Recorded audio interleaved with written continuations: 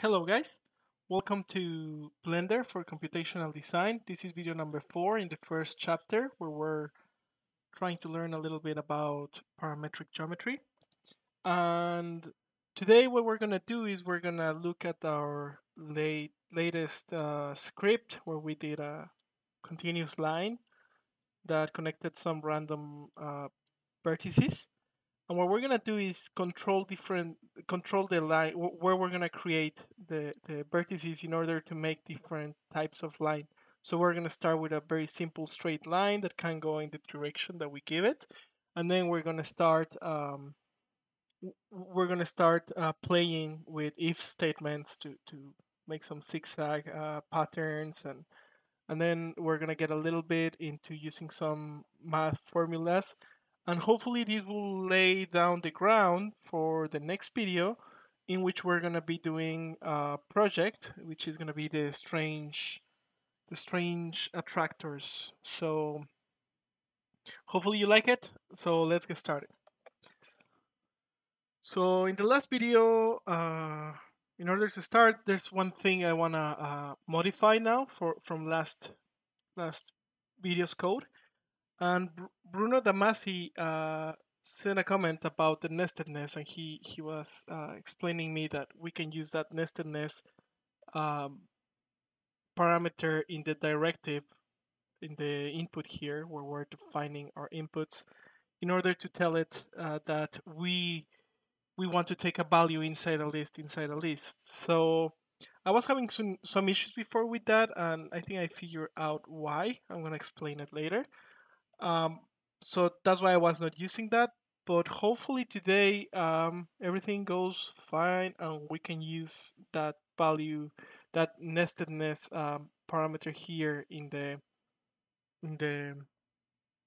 in the directive. So in order to do that, the first thing that it's important to explain is that here is the syntax for defining an input in the documentation.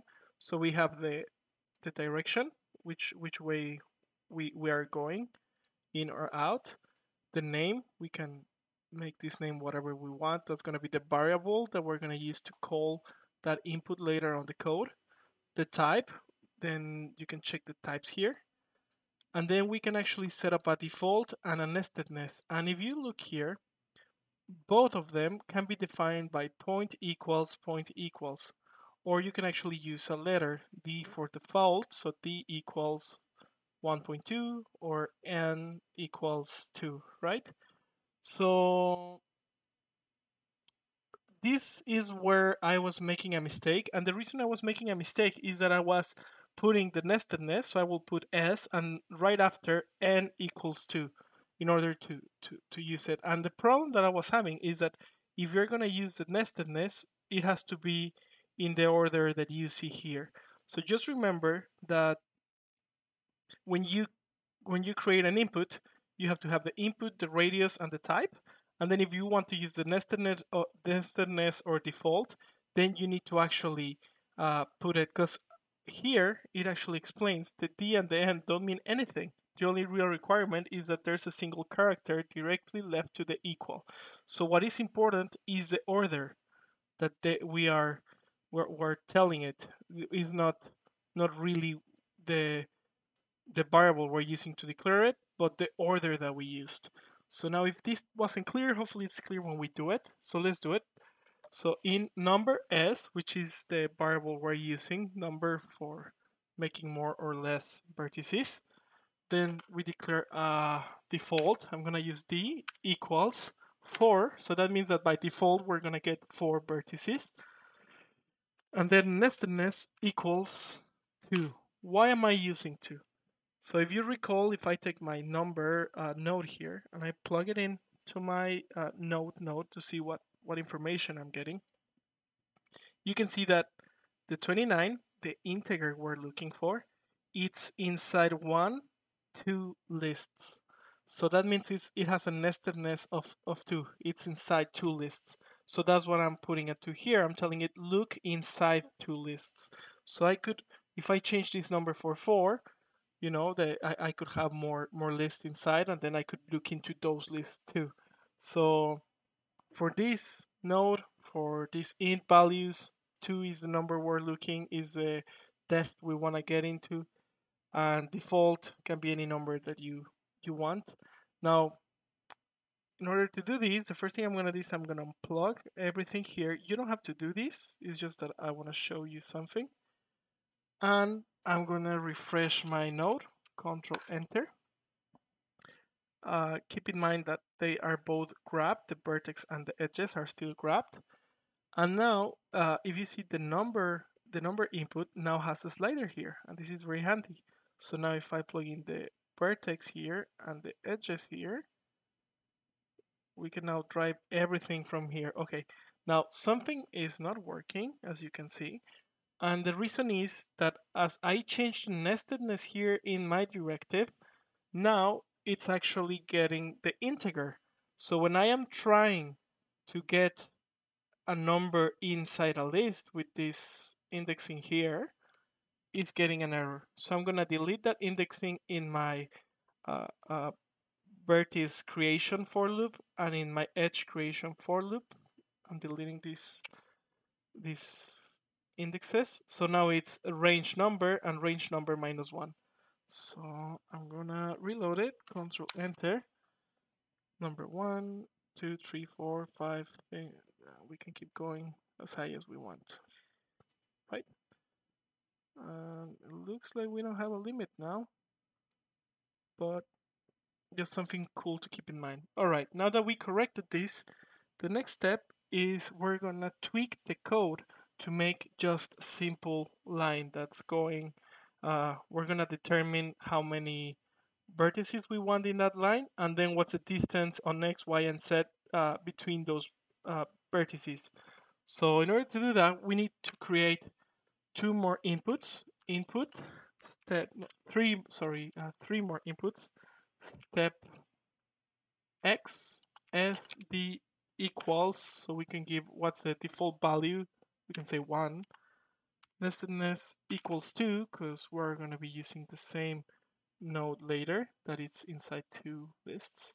And now I'm going to copy this and I'm going to paste it 2 more times. So step y, step x, step y, and step z. All right, so now shift control enter, sorry, and now I get all these sliders here that I can be using. So now I can use these values inside the way I'm calculating my x, y, and z positions, so I can change it.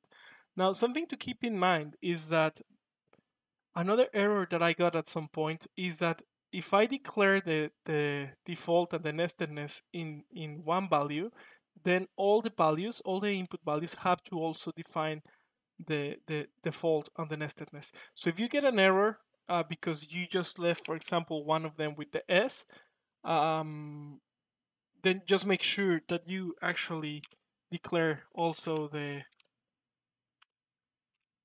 default and the nestedness. So just remember that. I don't know if it's a bug or if it's supposed to be like that. I guess I'll ask later in the GitHub. But for now, let's get started. All right, so now let's see. So here we don't need to import random anymore because we're gonna be using that random library. And we don't need the seed for now anymore. Now for I in range number, I want to make a straight line, so I could say x equals I, which is my loop. So the first one is going to be 0, the second one is going to be 1, 2, 3, etc. So I is going to be giving this incremental change times the step on x. So same thing for our next ones. Now instead of step x, I'm going to use step y and step z. Okay, so I click Control Enter, and there's our line. Now every time, if we see it from the top view, we can see that in x we move 1 unit, in y 1 unit, and in x 1 unit between every vertex. So if I actually change the step, for example, 2 in x, now when I look at from the top, you can see that I have 1, 2 units and 1 still in y. I can change that y to make it 3. So now we can control actually which way, how long it's gonna be, how many vertices we're gonna create. And we're gonna make it taller also. And actually we could be using Shift A, well no, yeah, a number. I'm gonna duplicate this a number and I'm gonna actually plug it in. I'm gonna create 3 of them and I'm gonna change them to floats. And what I can do now is that instead of having, you know, a 1, 2, like a complete number, I can actually have intermediate floating point value numbers. So now I have 1.5, for example, instead of this was in X. So 1.5. So just to keep in mind, I can actually use negative values too, right? So we made our line. All right. So for the next step, I'm gonna leave the X value in 1 and then 0 and 0 on Y and Z. And what I'm gonna use is the if statement in Python. So in order to write that, I type if I modulo 2, then do this. And what I'm gonna do is if I modulo 2, I want to, let's say, C equals 1. Sorry about that. Else 2 points. Oh, sorry about that. Else C equals -1. All right. So I start my if statement, and then I'm gonna evaluate something. And right now, what I'm evaluating is I modulo 2, and the modulo symbol in Python, the modulo operator, it returns the reminder of dividing the left-hand operand by the right-hand operand.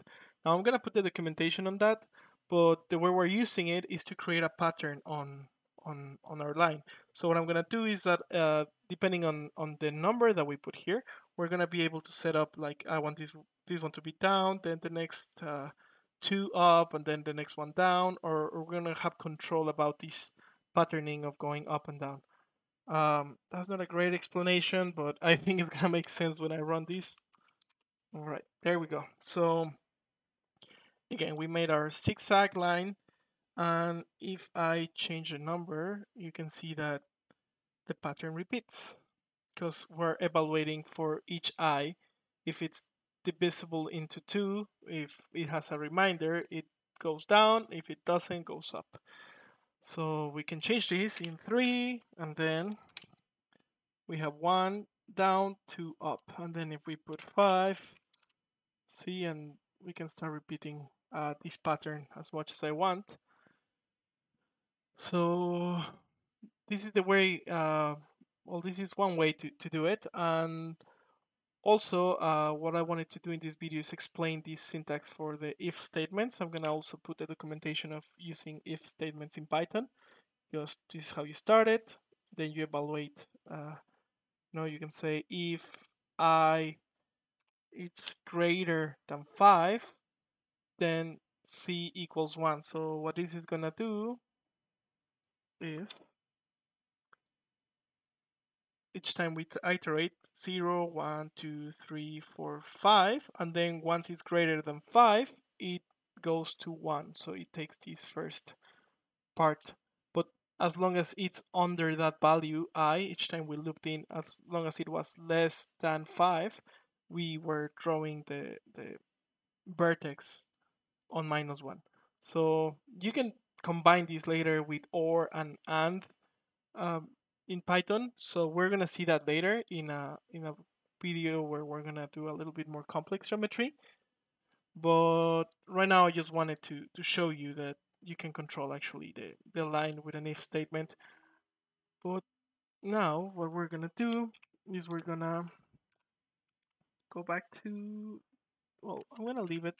I'm gonna actually leave this code for now. I'm gonna comment it. So I selected it. Format toggle comments. Z equals. And what I'm gonna do now is I'm gonna change the C and I'm gonna use a formula. So in order to do this, I'm gonna go and type import math, which is the library we're gonna use. And then I can use the math library in Python. So math, I don't know, cosine. I can use cosine and sines and all these cosine. Oh wait, I'm doing a mistake here. Math.cosine.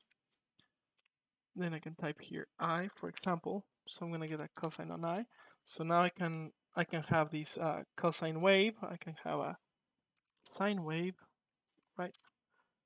And then I could actually control these by, I don't know, by a value.